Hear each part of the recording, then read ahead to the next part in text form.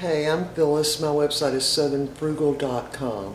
Well, today we're going to make for our main meal a recipe that was sent in by Candide 33, and she sent that in as a comment on 9/28/18, so we're going to make it. I'm going to read you the directions.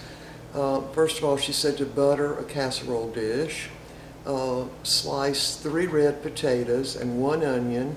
Use 1 can of corned beef, 1 small cabbage, 1/2 stick of butter, and layer the ingredients in the dish starting with the cabbage. Salt and pepper on each layer. Put lid on the dish and bake at 400 degrees for 45 minutes. Remove the lid and sprinkle with French fried onions and bake 10 minutes. Alright, let me show you the ingredients. Hold on. Alright, here are the ingredients. Half a stick of butter, which would be about 4 tablespoons, 3 red potatoes, an onion, cabbage, and this is French fried onions, and a can of, I'm using Hormel corned beef. Alright y'all, so I'm going to go ahead and slice my cabbage up, but I'm going to actually parboil it just because the cabbage was kind of sandy and nasty really. I had to peel a lot of the outer leaves off, but it's a small cabbage. We're just going to parboil it for about 5 minutes and drain it, and then we'll use it in the layers. And I'm using a 9x13 casserole, so I'm thinking that'll make about 2 layers. Alright y'all, we'll be back and let me get this set up. Let me peel the potatoes and slice up that cabbage, and I'm going to parboil it, and then we'll be back. Alright, we are back. We've got our potatoes all peeled and sliced, and I even sliced the corned beef. I took it out of the can and sliced that too. I also had that in the refrigerator just so it would be easy to slice. So we're going to start out the layers with the layer of the cabbage, which I did par cook for about 10 minutes. Still warm. And I'm not sure what the layers, how they should be, you know, what should come next, so I'm just going to guess at it. So I'm going to put the corned beef, and I did slice it, but I'll break it up a little bit. We're going to use about half of it. And by the way, I do like the Hormel brand. Doesn't have as much fat, or it appears to not have as much fat. And my oven is preheated to 400 degrees. And this dish is a 9x13. Alright, and so I'm going to make the next layer, some of the onions. Just going to break those up like that. I can't wait to have this.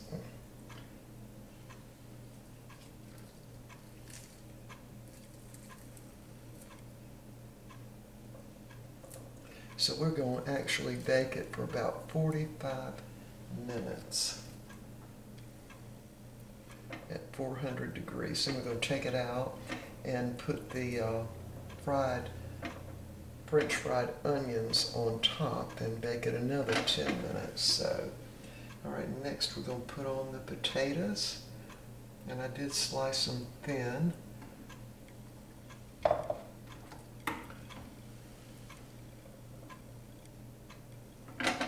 And this is going to, of course, sink down once it starts cooking.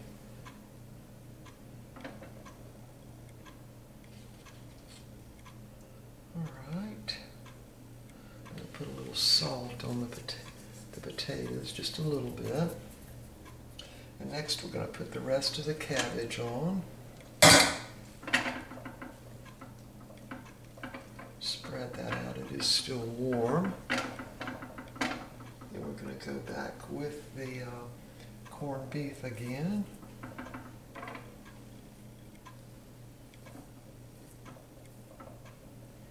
I'm just kind of breaking those slices up a little bit.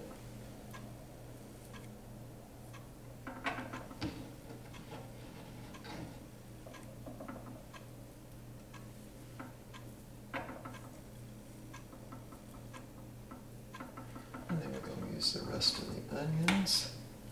Just breaking those up into rings.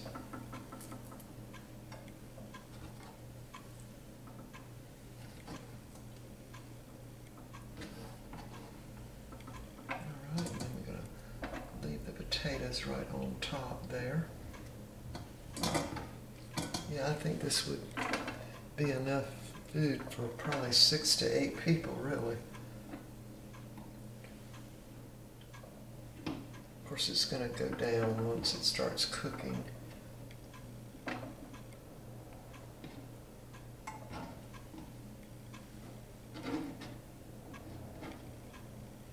Alright, put a little bit of salt on those potatoes again.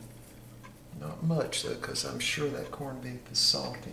Now we've got I melted the butter, and we're just going to pour that over the top of this. Like that. And then we need to cover this, and I'm going to cover it with aluminum foil because I don't have a casserole that actually has like a glass lid. So we're going to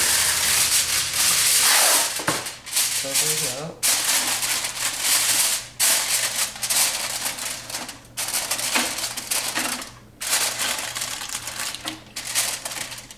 And we're going to bake it again for 45 minutes at 400 degrees. Now, I have used my Pyrex dishes at 400 degrees many times, so I don't worry about it breaking in the oven or anything.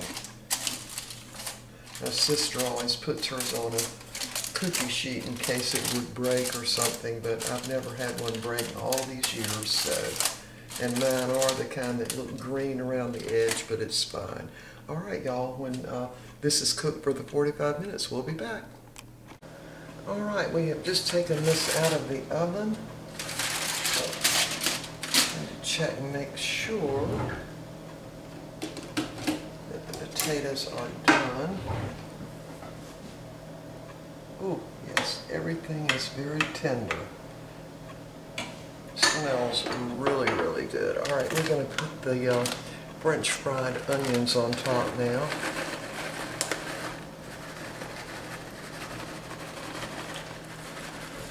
Smells really, really good.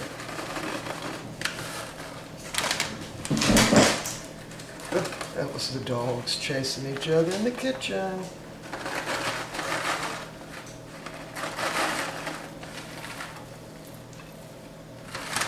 I think I'm going to use this whole pack.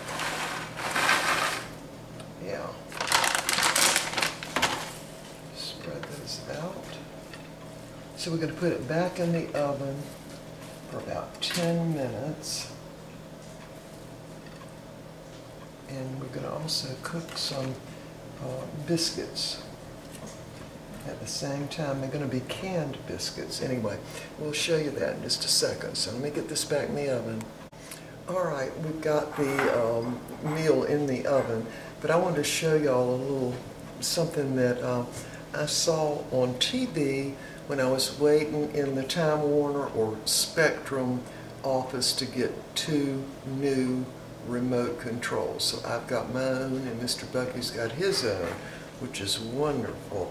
But anyway, I don't even know what channel that TV was on, but what we're going to do is use some of the Grands, the Pillsbury Grands, and I think there are 5 biscuits in here.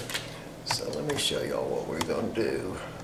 Now, the man that was making these was actually making, I think they're called hot cross buns, but I'm going to do something different with them. Should be 5 biscuits in here, yep. Alright, so what we're going to do is take one of the biscuits and just turn it over.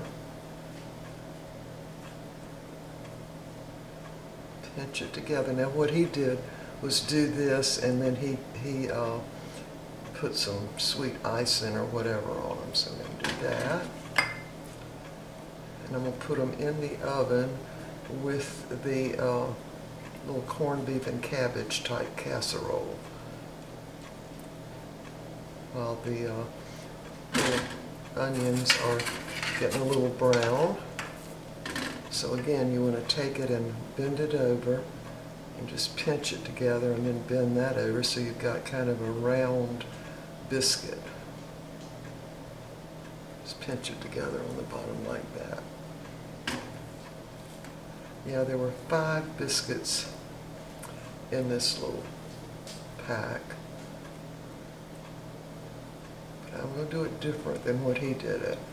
But I thought what he was doing was it was a, you know, good idea.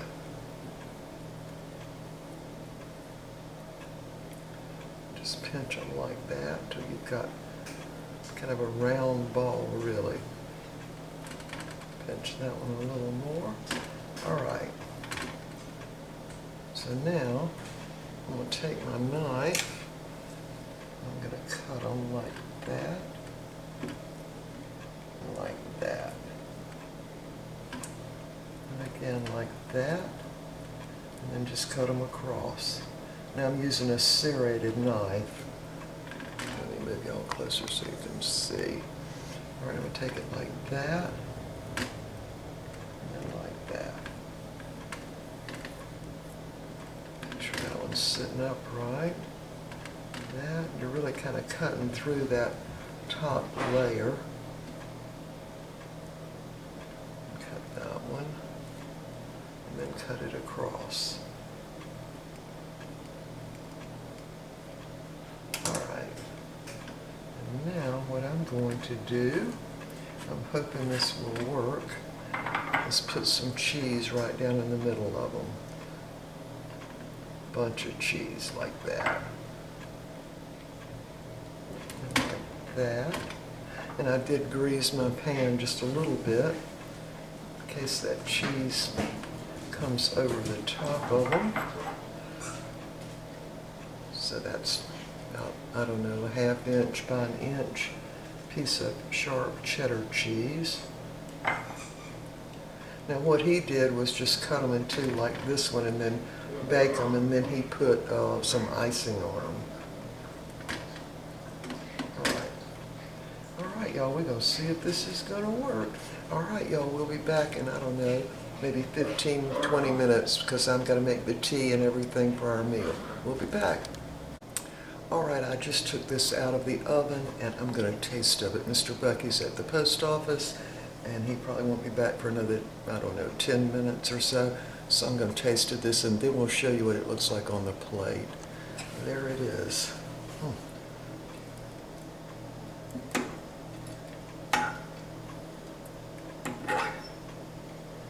Very, very hot.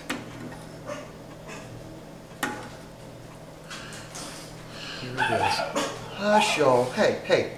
All right, I'm going to taste of it. It's really hot. Too hot.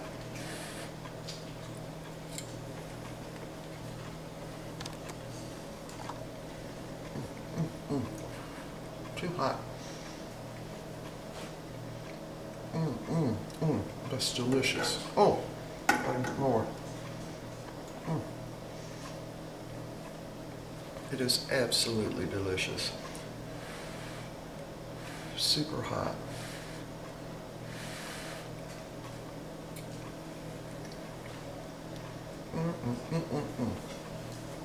It is just super, super good. Y'all got to try this. And those onions just really make it really good. And everything is super done and super tender. Yeah, Mr. Bucky's going to love this. All right, we'll be back when I'll get it on the plates and show you what it looks like. And we're also got some of the banana pudding. All right, see y'all in a minute. All right, here's the food on the plate. This stuff is absolutely delicious. And I thought those biscuits turned out really, really well. There's some of the banana pudding that we're having for dessert. And I think some of y'all from England asked me why I go ahead and serve it like this, the dessert and everything, because no one wants to get back up and come into the kitchen to get their dessert. Anyway, there's our iced tea, and we've got them in the silver buffalo glasses, and you see they've been sitting out probably 10 minutes, and there's no sweat on the glasses. I love them. there's my plate. I know Mr. Bucky's going to absolutely love this, so I gave him more than me. There it is. All right, y'all, we will see y'all next time. And thanks so much for the recipe. Y'all can leave recipes in the comments section if you'd like. Make it one of your best recipes, and we will see if we can make them. All right, y'all, we'll see you next time. Bye for now.